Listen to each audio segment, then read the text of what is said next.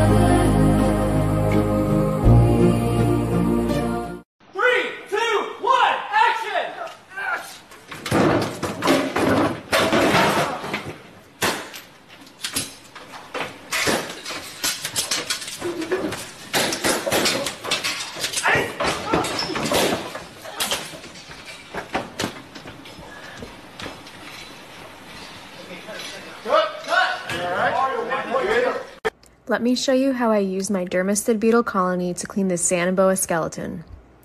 After the snake passed away from natural causes, the owner gave it to me for preparation. After removing the skin, muscle, and internal organs, I left it out to dry and dehydrate in the exact position I wanted it to be cleaned in, so I would not have to rearticulate it afterwards.